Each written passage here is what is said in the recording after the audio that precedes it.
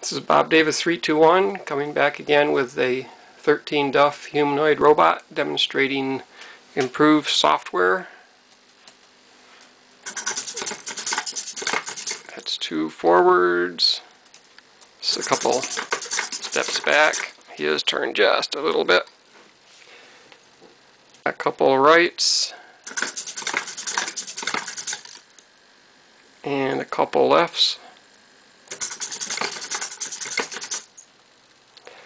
And of course, the clap command.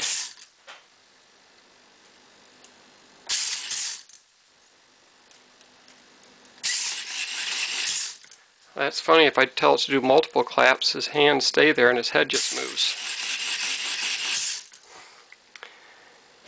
So there you have it.